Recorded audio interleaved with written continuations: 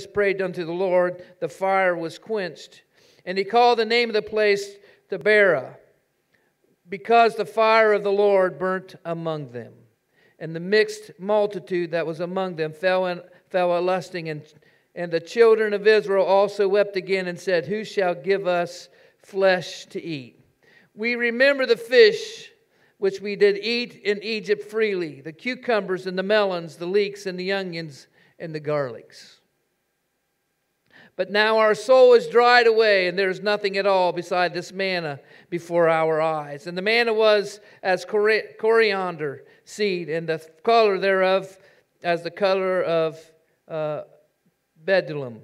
And the people went about and gathered it and ground it in meal and beat it in a mortar and baked it in pans and made cake of it. And the taste of it was the taste of fresh oil. And when the dew fell upon the camp in the night, the manna fell upon it. When God delivered the children of Israel out of Egypt, He provided them with their daily portion of food.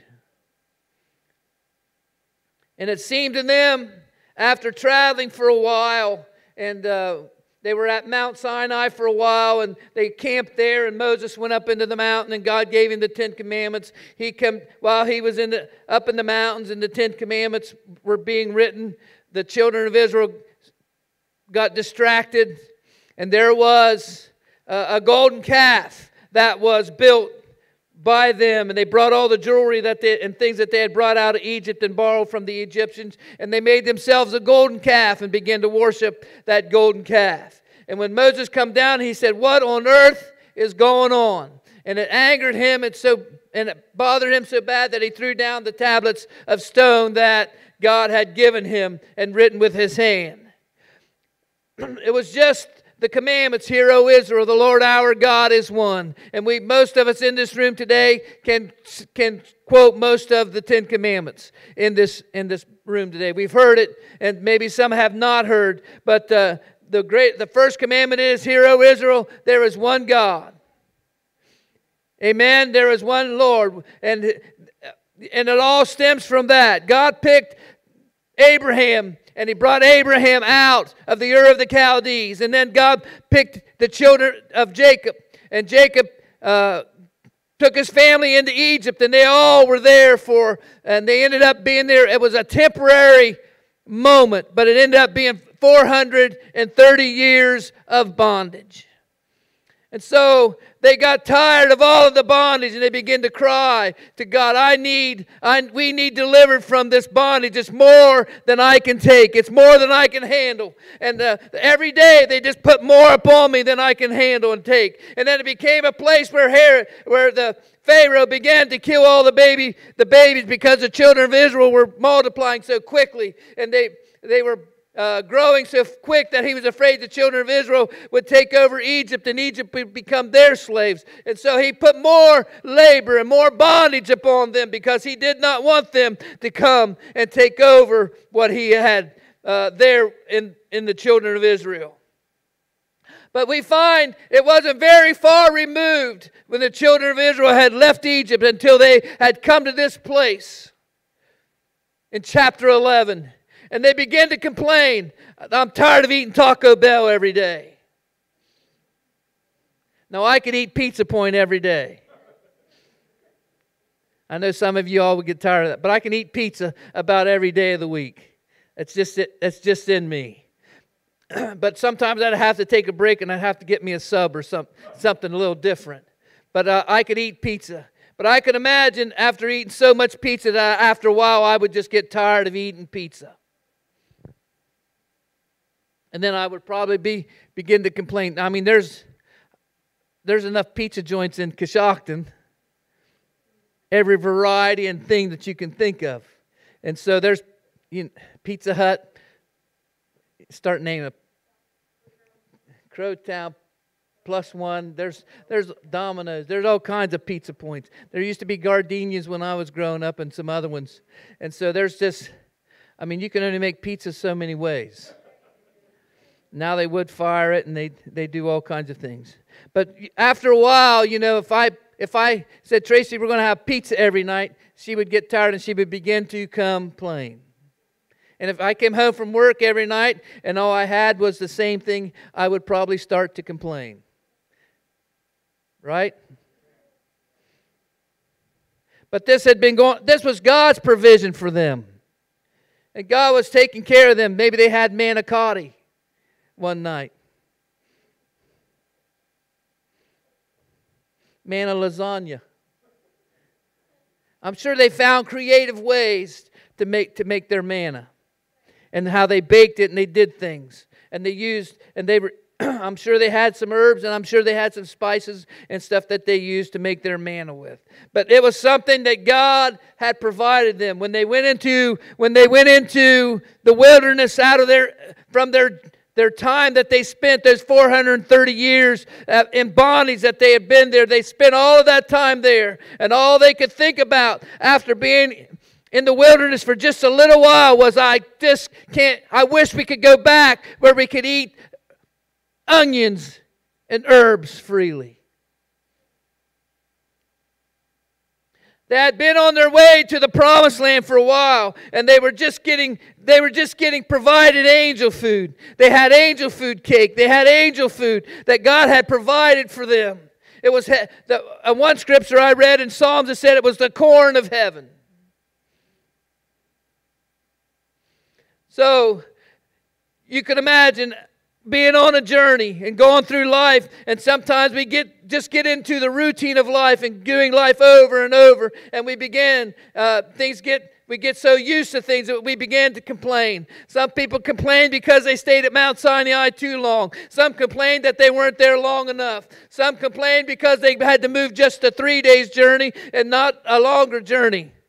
Some wanted to go farther. Some didn't want to go. It's kind of like pastoring a church sometimes. That's just a joke. But you get comfortable sometimes in where you're at. Sometimes we become complacent and we start to complain when we don't realize the whole time that God is with us and God is listening to us and God is taking us somewhere. But we get content sometimes with where we're at and we begin to complain. Some of them didn't realize that every time that the cloud moved, God was taking them closer to their purpose. When the cloud stopped, it was time for them to rest and regather and focus their attention and set their affections in the right order, because the children of Israel had trouble with focusing on the things of God.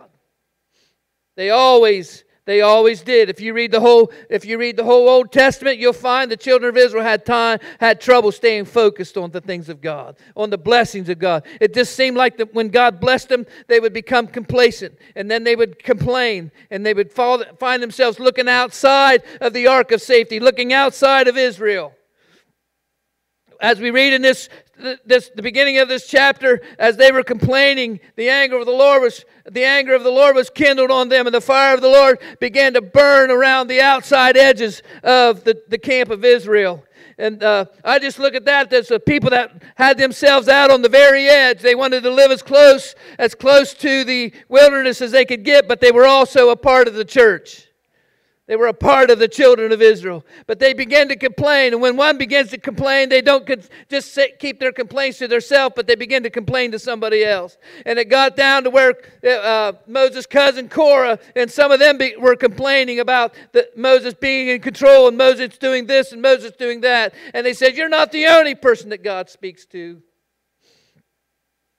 And if you've read the story of Korah and the 250, you would understand that they were not submitted to their leadership. And God opened the ground and swallowed them up. And the people were afraid. But I don't think we should live in fear of God. I think we need to live in submission to Him. Amen? You can complain. You can get used to life. And life goes on. We get so comfortable. And we begin to look around at the things around us, and we begin to complain, and we begin to look at things in life, and pretty soon it's not long until we start picking people apart. We start finding fault with others because we don't have anything else to do. We've lost our focus, we've lost our affection, we've lost our attention. How many know somebody that you listen to them long enough and they can't go very long without saying something about somebody else?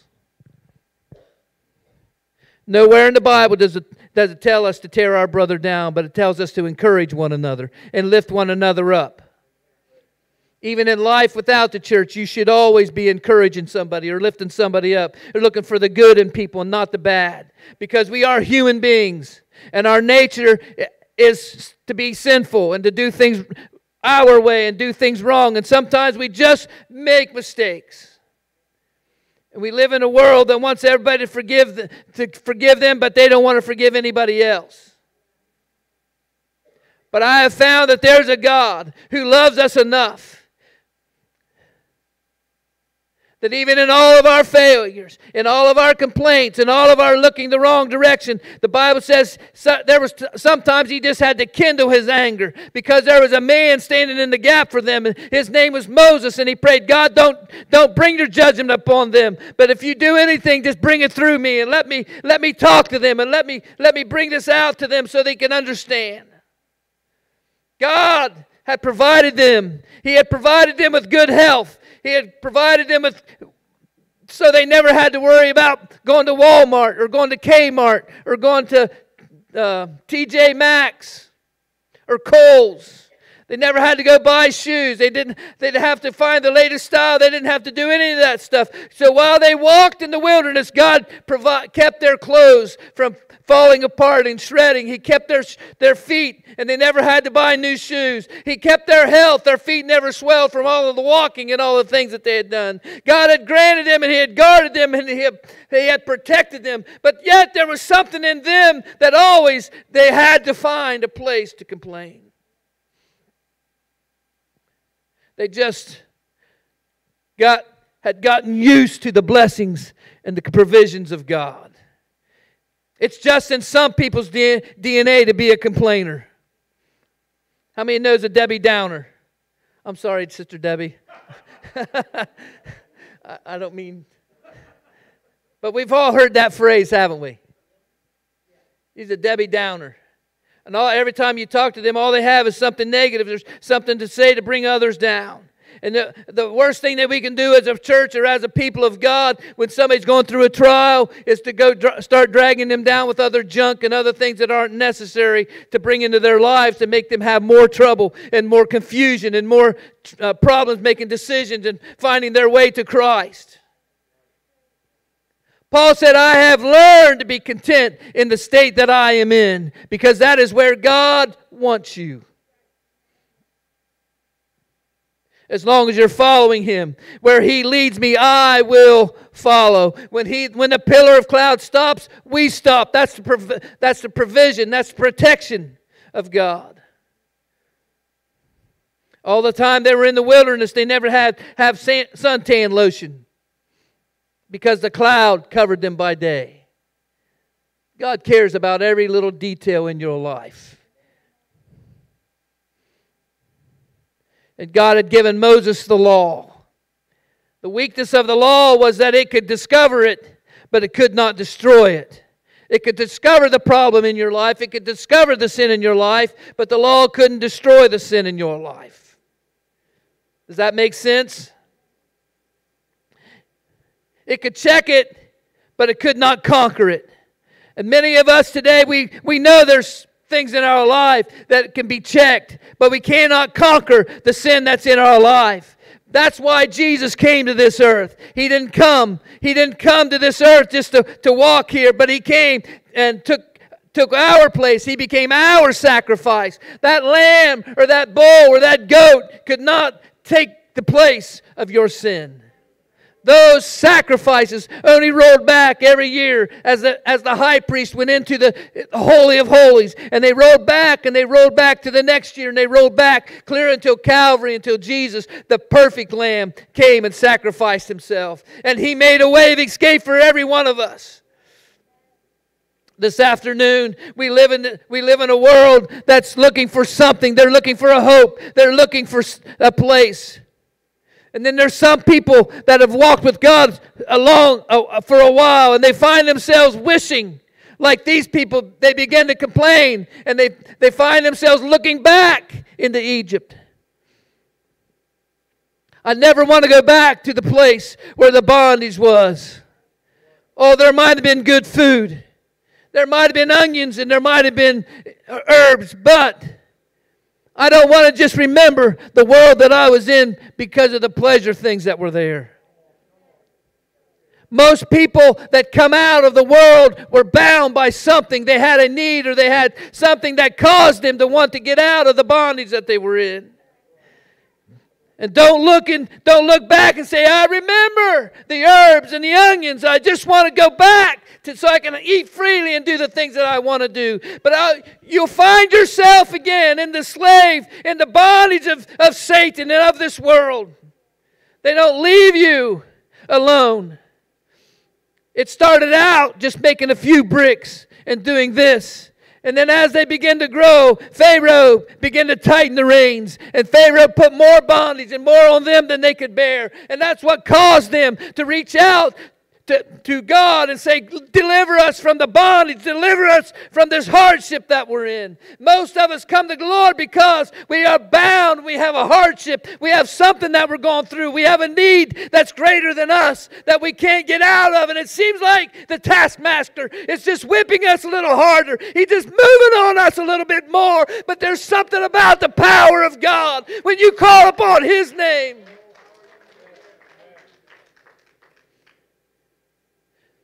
I don't know if you're ready to come out of bondage today, but I don't want to go back to the bondage or the slavery, to the cruel task that this world has on us.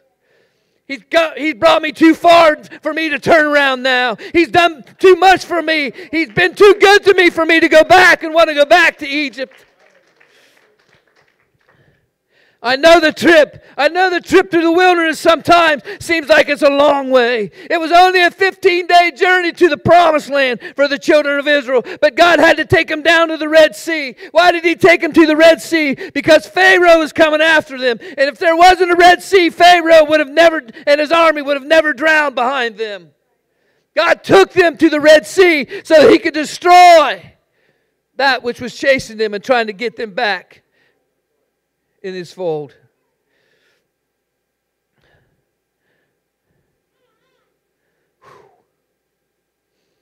He took them through the wilderness because they were not ready to do battle in Canaan. They had just been beaten. They had just had all kinds of things taken out on them. And they had to get out and they had to do some healing. And they had to get some strength back in their bodies. And they had to go through those things. But in the middle of the wilderness, some of them began to complain. Why is it taking so long for us to get to where we're going? When God gets you ready, and He gets you ready to use you, He's going to take you through a place.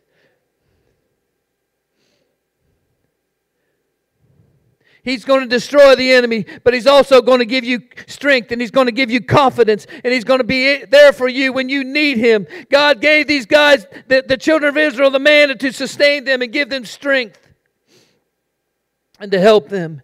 They were not ready to face. If they had went into Jericho right out of Egypt, they would have been defeated. But God, they had to learn to depend on Him. And we know the story of when they went into Jericho. If they'd have went too long, if they'd have went too soon, they would have lost the battle. God has taken everyone in this room to a place and to a purpose and to a cause and to a call.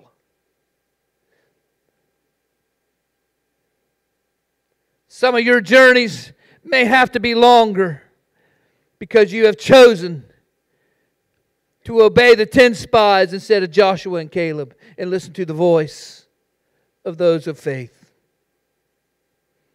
Sometimes we wander longer in the wilderness than we need to, but God still provided for us while we were walking through that wilderness. And when it came time and the reins changed from Moses to Joshua, and they came to the river, and the Lord gave them the Jordan River, and God gave them instruction to go across, just like He did the Red Sea. When they stepped their foot out to the Jordan River, the rivers dried up, and they walked across on dry land. And when I preached a few weeks ago, in the middle of that river, they gathered some stones, and they built an altar of permanence where somebody could go back. It was a memorial for them.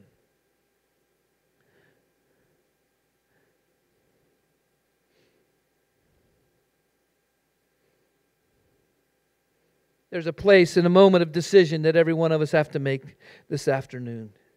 There's a pastor that's standing before you today that has stood in the gap, that prays, that has lamented for days over some people and over some situations and circumstances. I don't understand everything, but I know one thing. You've got to make up your mind this afternoon. You've got to make up in your heart that you are not going back to Egypt. You can't think the thoughts that it was better when I was in the world, because how many are better off how many were better off in the world than you are now? If everyone could get up here and give your testimony. And I preached it on Thursday night. When people give their testimony, if their testimony is more focused on the things they used to do and not on Jesus Christ, they may have a little problem with their testimony, who they're giving glory to. I don't care what you do in this life or what goes on in your life. Jesus is the better of it all. Amen.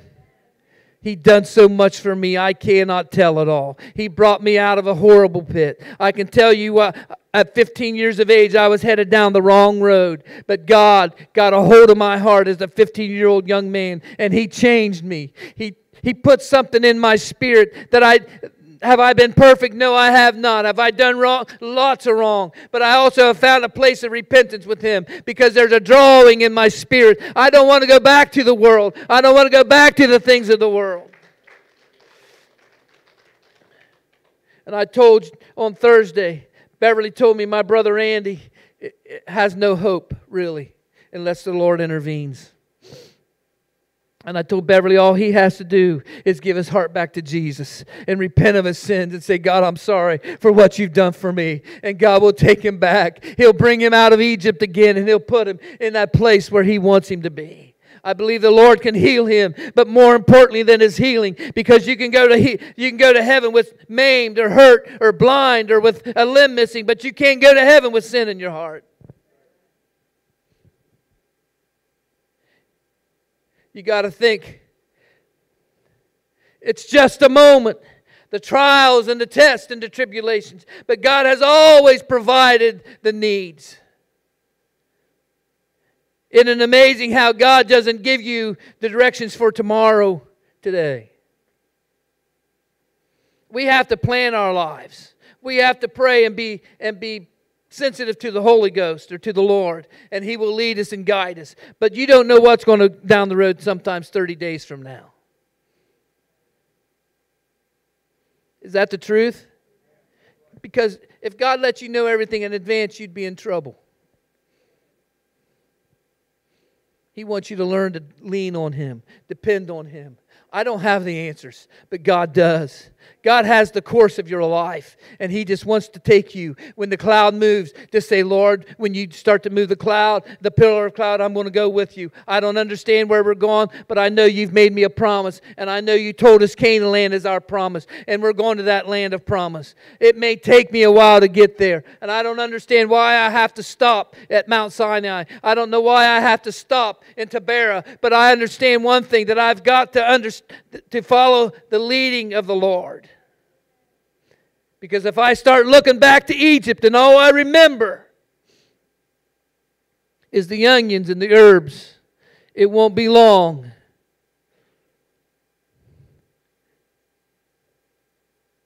until that slewfoot, the devil, has a foothold in our lives again, and we become bound to the sin that once held us captive.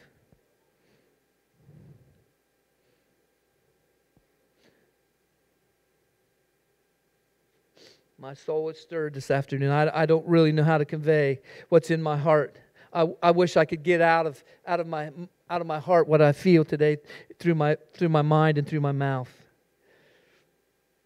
But God's been way too good for us. If you're in the middle of, if you are in Egypt and you want to come out today, all you got to do is call on the name of the Lord. God is your provider. God is your healer. He is your deliverer. And all you have to do is be obedient to Him. If you go back and you read the story of the Exodus, God told them just to get yourself prepared. Get a lamb, bring your family together and begin to feast. And then to go borrow, he said to go borrow from the Egyptians everything that you can borrow. God made provision for them before they ever left Egypt. And He took care of them. The tabernacle was built from the borrowed stuff of Egypt. Let's all stand.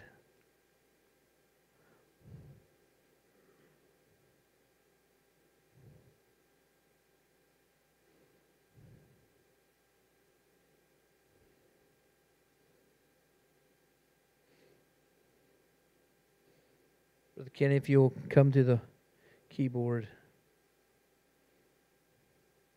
The first murmuring or complaint about the route was about the route that God was leading them.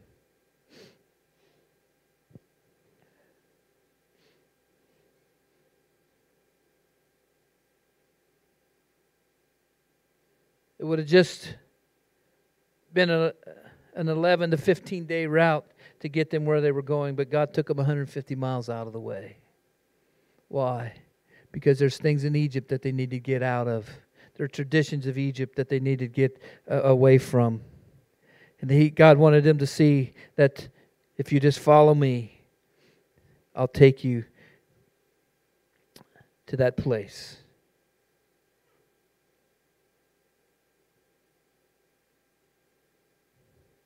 God destroyed those on the outskirts that were stragglers. Maybe who camped out there they didn't really want to go along, but they didn't have much choice. And so they just, that's probably where the complaining usually starts, with the people that are closest to the world. Is that the truth? I don't think the people who serve and yield themselves have a whole lot of trouble with their walk with God. But it's those people that live out on the fringes, who stay out as far as they can, but yet they want to make sure they still feel the presence of God. But yet I just want to stay out here close enough so I can look out into the wilderness and out into Egypt, back into Egypt. Moses prayed in the fire. God quenched the fire. God stopped the fire. And we'll pray today. If there's fire and there's trouble and there's circumstances in your life, we will pray with you that the Lord will stop the fire and He will bring you to a place. Not that you remember and you want to go back and you want to eat the fish and you want to eat freely in Egypt, the herbs and the onions, but God wants to give you more than just herbs and onions. Because God is going to take you to a land that's flowing with milk and honey. When the spies went over into Canaan land, they came back with grapes on their shoulders, clusters of grapes. Can you imagine carrying a cluster of grapes? The grapes were so big that 2 men had to carry them on their shoulders. And we go into Walmart and they're about this big around, and we sample one before we buy it. Tracy does, I don't. I'm just kidding. She's looking at me funny. But can you imagine? But you know what they saw? The 10 spies? They saw the giants. They didn't see the blessing.